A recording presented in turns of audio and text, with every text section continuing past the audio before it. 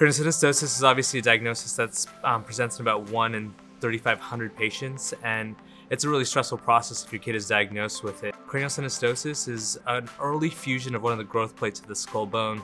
So when you're born, you have 2 plates in the front, 2 plates in the middle, and then 1 plate in the back. And then you have spaces in between those plates that are growth plates. So as the brain continues to grow and develop, those growth plates continue to expand and bone fills into those spaces as time goes on. Now, in a certain subset of patients, unfortunately, that suture may fuse early, and it may start to cause issues associated with pressure on the brain as time goes on, and it can cause a significant abnormality of their head shape.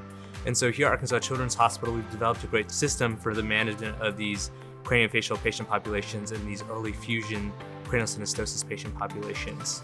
And there are varying degrees of fusion that can occur with that. So there are some kids that can have just a palpable ridge there, and oftentimes those kids don't require surgical intervention for that. But it can be a noticeable palpable ridge that we can actually burr down if it's noticeable to the general population, and it's usually a pretty straightforward and quick process. But then there are way more severe forms of that. Usually when you have a fusion of your coronal sutures, your sagittal suture, or your lambdoid sutures, those tend to be more significant sutures that fuse. So we tend to have to operate more on other types of fusion besides that metopic suture synostosis. I think one of the first things that families are really trying to decide when they're in my clinic visit is why does my kid need surgery? They may have some issues with headaches or head banging, they may do things of that nature, but overall they seem like they're okay. So what is the reason for the surgery? And that's usually something that we have to rehash a few times in our clinic visit, is it's not just who they are now, but who they will be as they continue to grow and develop. And what we want is for them to have a normal, happy childhood. We don't want them to suffer through headaches and to have neurocognitive delays and to be behind in the process because of the signs of pressure that they're having.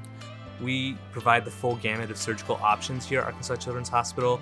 We do endoscopic strip craniectomies, both with cranial springs as well as helmets, and we do total cranial vault reconstruction surgery. If your kid does require surgery, we have some of the best numbers here in the country in terms of blood loss, in terms of postoperative admission to the ICU, and pain control and management processes. As the director of the craniomaxillofacial team, I run a multidisciplinary clinic. So in a certain subset of kids with this craniosynostosis, they are syndromic. So there are types of syndromes called Apert's, Say-3-Schatzen, Cruzon's, Pfeiffer syndrome, all that can be associated with other unique manifestations from a head and neck perspective that require a multidisciplinary team. And our multidisciplinary team consists of myself, a neurosurgeon, an ENT doctor, an oral surgeon, a dentist, an orthodontist, nutrition, audiology, speech. And we work together as a team to make sure that each one of the issues that a kid may be having associated with their head and neck condition are targeted in that process as well, and that we're focusing to make sure that they are holistically taken care of. Families will always come back and talk about new things that their kids are doing because of this process, or how they've picked up and grown, or how they're a lot happier than they were before. We've had really positive results with this process overall, and so it's a really rewarding career for myself as a craniofacial surgeon, and it's one of the patient populations that we love to take care of for that reason.